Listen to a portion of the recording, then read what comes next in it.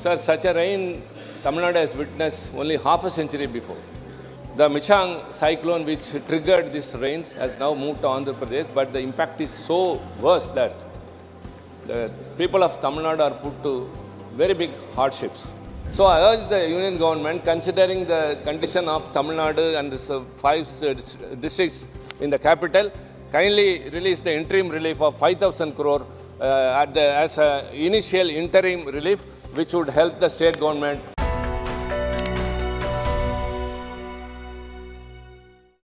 Thank you, Deputy Chairman, sir. Sir, the torrential rains, which is incessant for the past 4 days, has devastated Chennai, Tiruvallur, Chengalpet, Kanjipuram and Ranipet in Tamil Nadu. Sir, such a rain Tamil Nadu has witnessed only half a century before.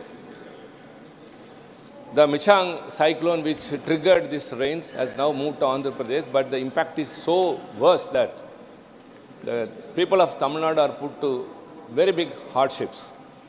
Sir, the roads have become rivers because of the non-stop running waters, and the rivers have become like seas. The Kuvam and Adayar, which used to confluence with the sea, were not able to because sea water was gushing into the river, and all the water bodies are overflowing. Many tanks have been breached.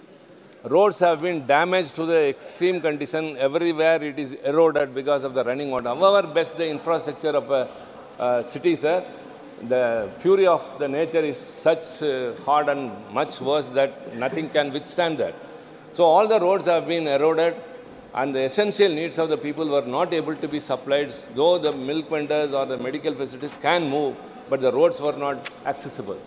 And the state government, under the captainship of Mr. M.K. Stalin, the Chief Minister, the whole cabinet was on their heels. The corporation officials, workers, doctors, sanitation workers, fire service, rescue team, electricity board, everyone were working in a war-footed manner, sir. And sir, the foremost responsibility of a state government is to safeguard the lives of the people. So as a precautionary measures, electricity was suspended as a temporary measure which saved hundreds of people who would have met with electrocuted accidents. So along with that, essential needs were also supplied by the state government. But the impact is so worse, sir, that it cannot be repaired at the earliest. Sir, now that yesterday the Honorable Home Minister has had a telephonic conversation with the Chief Minister and he has appraised the situation, and now that the state government has requested for an interim relief of 5,000 crores, sir.